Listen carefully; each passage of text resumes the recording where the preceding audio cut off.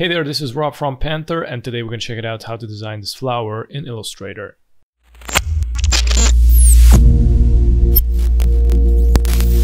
First step, make sure that you're on the stroke. Let's select the circle, press and hold Shift plus Alt.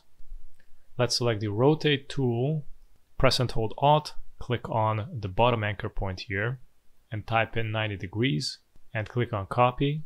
Select both.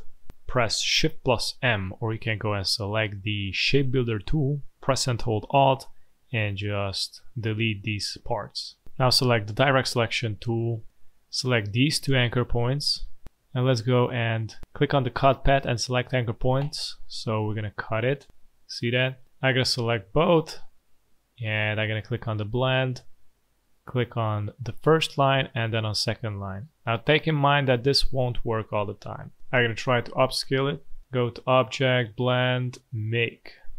Looks like it worked. I'm gonna scale it back down. I'm gonna double click on the blend tool, select specified steps, increase the number to 2. The stroke is also on 13, almost 14, so it's thicker.